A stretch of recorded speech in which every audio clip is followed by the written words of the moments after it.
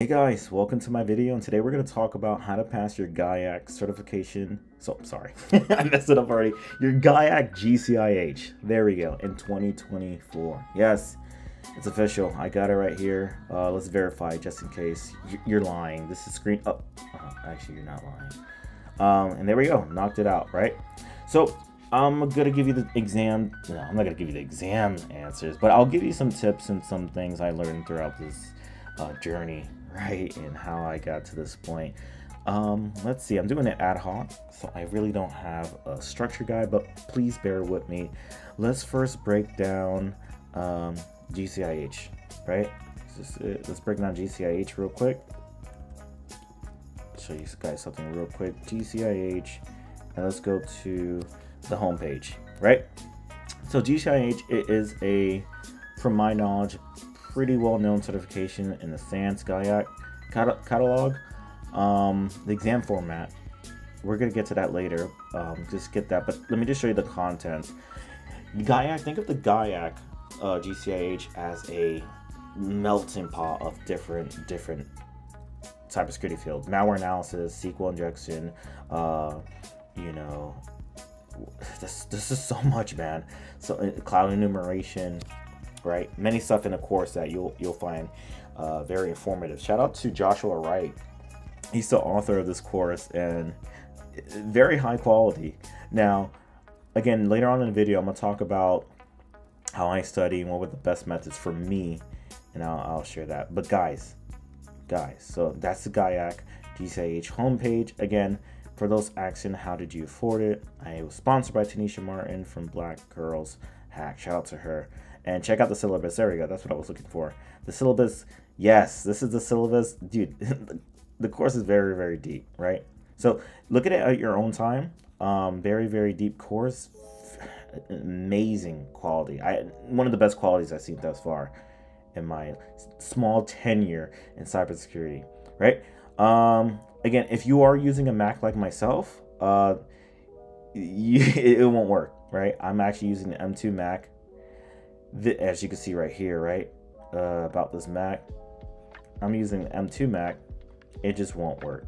So what you want to do, you're gonna need an actual Windows machine. So luckily I have one right next to me, and I was able to do the labs on that. All right, another thing I want to show you guys real quick before we jump into the main meat and potatoes. Actually backspace a little bit. CyberLive, guys, this is no joke.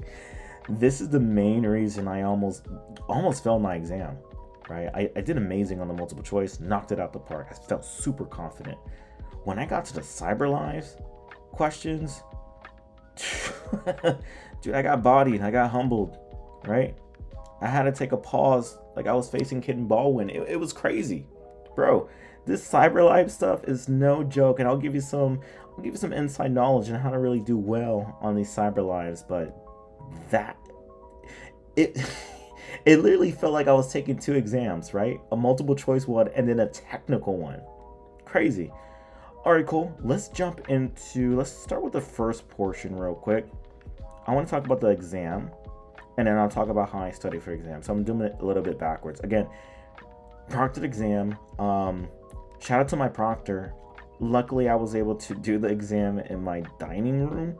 I'll throw in some clips of the table I use, because there was no way I was gonna have 9 books on some freaking small table, right? It was impossible. So yeah, I was able to do it in a dining room, and dude, hopefully the clips are going by right now. It was amazing. 106 questions. Again, most of those are multiple choice. I won't give you the exact numbers on how many CyberLive questions you'll get, but you'll get a couple. And these are worth major points. Do not think you could crash out on a CyberLive and ace the multiple choice and feel you're not gonna pass. I guarantee you're not gonna pass. You need to do well on the CyberLives, right? If you do poor on the multiple choice and do poor on the cyber, you're done. Donezo. Guys, this is not a joke. And what's funny about it, I was looking on Reddit up and down for tips and how do people pass it, and I think I saw a few folks talk about the CyberLive. I really wish I took it seriously for my exam because that really threw me out, bro. And we'll talk more about that. 4 hours, right? It's 4 hours long. Roughly, I did 3 hours for the multiple choice, 1 hour for the Cyber Live. Again, another mistake on my part. I just wasn't prepared, right? And a minimum passing score of 70. I believe I think I have roughly a 71%. So I barely made it, right? Yeah, let me actually show you my cert attempts or certifications. Yeah, came out with 71. Barely made it, right? And yeah, I think that's confirmed. Now, let me actually show you this real quick. I think we're done with the main page, right? Hopefully you guys got some insight on that. The exam format, again, proctored. I took it remotely, had a great proctor. I actually had 3 proctors, right? I used all of the 4 hours and they were switching out like on some shift stuff. So that was pretty good. Let's talk about the index. Guys, the index saved my life. Now, I'm going to throw in some clips of my personal index. Now, I made 3 iterations. Roughly, they had 600 rows and entries.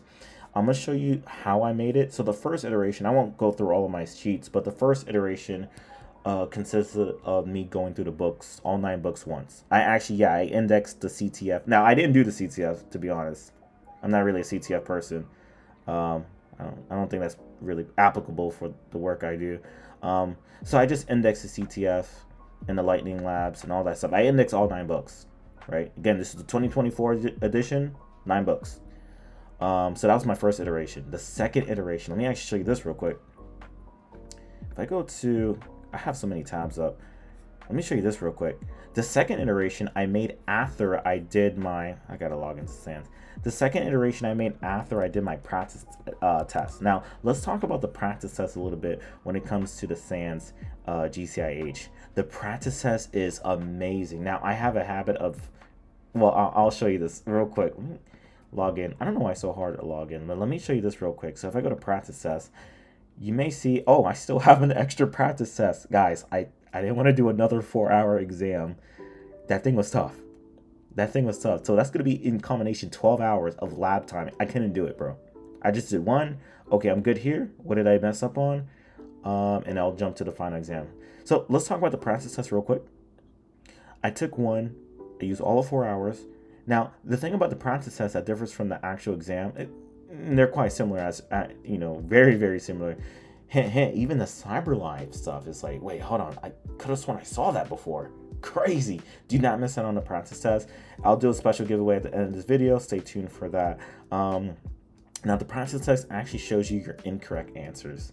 Yes, as you're taking the practice test. So I quickly index all of my incorrect answers and put that in my index, right? And you'll be surprised. Many of that stuff was like, oh, damn. Oh, yeah. If you get it, you get it. I'm like, what? I just, wow. Okay. So that's that. Great exam. And yes, the practice test does come with the Cyber Live virtual machine exams. So crazy value. It's not just multiple choice and you only get Cyber Live on the final exam. No. Practice test comes with that. Let me show you an example real quick. Let me see if is this the 3rd iteration? Okay, this is my 3rd iteration. Now, everything you see in NA, that was for my practice test. Yes, I indexed the practice test. Everything in NA was from the practice test, meaning you cannot find it in the book. Although it's referencing the book, I didn't know where they got it from the book, but I indexed it from the practice test, if that makes sense. So I saw a question on this. I'm like, okay, let me index that. All right, so a little small hint there. Another hint, right? This is my 3rd version. You want to index the workbooks, the lab section. So, section 1 through 3 and then 4 through 5 for those that have the books. You want to index those sections heavily, right? When it comes to the commands, I'm telling you, Cyber Live, again, I'm not going to talk too much about Cyber Live, but remember, the course comes with over 30 plus exams. All of that is testable in Cyber Live. You don't know what you could get, right? You might get a lab that you're not even familiar with. Damn, I never practiced with this. Man, I wish I spent more time with X tool.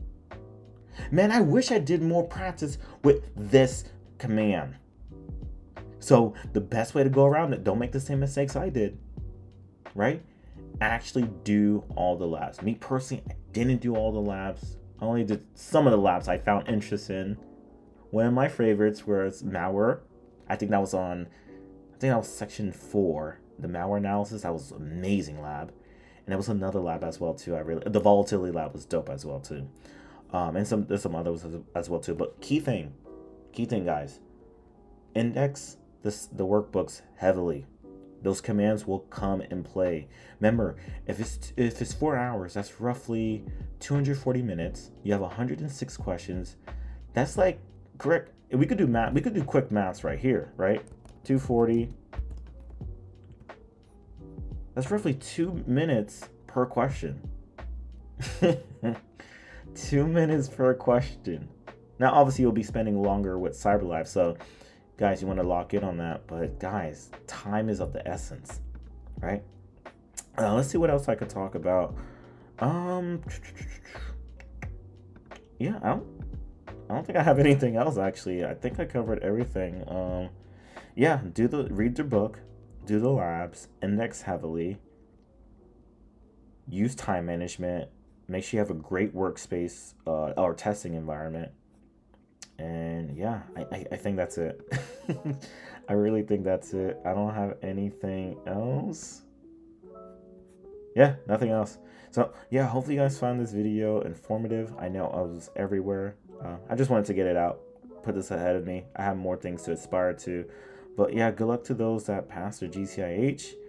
And yeah, knock it out the park. And oh, we have the giveaway for the practice test for those that want it. Yeah, if you want to enroll in this giveaway, all you have to do is type, I'll show you what to type. Type this right here, Anarchist. Type Anarchist, hashtag Anarchist in the chat. Add a little comment and put hashtag Anarchist. Now, if you're wondering why Anarchist, I'll show you why. This is a sidebar. You guys don't have to watch this portion, but let me show you why Anarchist. Right here.